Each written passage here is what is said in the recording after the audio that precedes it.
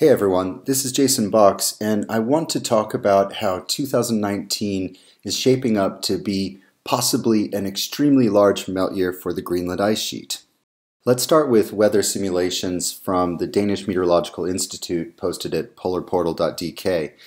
What you see here is an average accumulation of snow of about 2 gigatons per day throughout the winter, and the blue line is rising up as the Greenland ice sheet accumulates mass from snow. Now the gray line represents the average accumulation over a 30-year period. The red line is the record melt year 2012, and here we are beginning to crest over to where the accumulation of mass starts to become a loss of mass at the surface.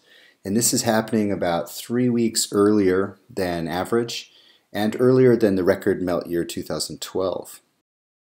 A persistent weather pattern has been loading the southeastern ice sheet with snowfall, that's the blue areas, extra snow, starving the western slope of the ice sheet from snow, so the red areas are extra thin snow cover this year.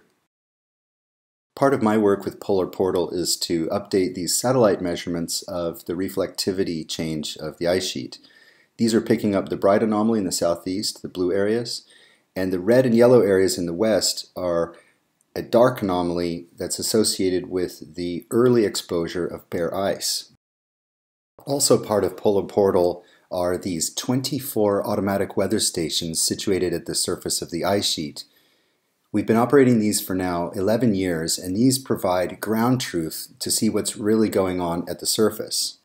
So here are air temperatures from one of the prom ice sites near Greenland's capital, Nuuk, where melt conditions have started about 2 weeks earlier than the previous 10-year average, with air temperatures about 10 Celsius above average.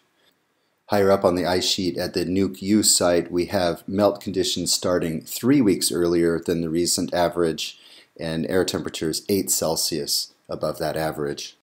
Further north at Upernavik, we have melt onset 4 weeks ahead of average, and air temperatures 10 to 15 Celsius above the recent average. Now let's have a look at the southern tip of Greenland, where we usually record the most melting.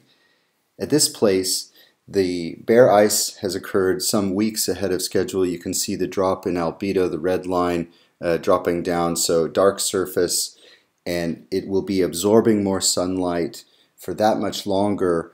The point is that the albedo feedback mechanism can kick in, and when that starts early, you can have big results by the middle and the end of the melt season. Back up to the area around Nuuk, it's the same pattern with the albedo dropping below average. The average is the black line. You can see the darkening well ahead of the average.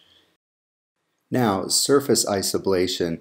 Here we are at Nuuk L, and the red curve, that's this year, 2019, we have already 1.2 meters of ice loss from the surface. As compared to the average, the black line, you can see the ice ablation at this location started in the last 10 years, about 4 weeks later, and now it's started early. It's got this head start, and it's the albedo feedback that can guarantee that 2019 becomes a really big melt year. The only thing that can shut it down is a lot of snow happening in the middle of summer. That is possible, but the way this is shaping up appears to me very likely that we will have a very high melt year and even the potential to exceed the record melt year of 2012.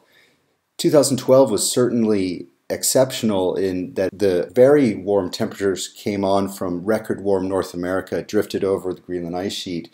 But what's different this year is that the melt is quite strong quite early, about 3 weeks before 2012, and the snow cover is lower than average along West Greenland. Those two factors, the early melt onset and low snow cover, mean that 2019 is probably going to be a very big melt year for Greenland.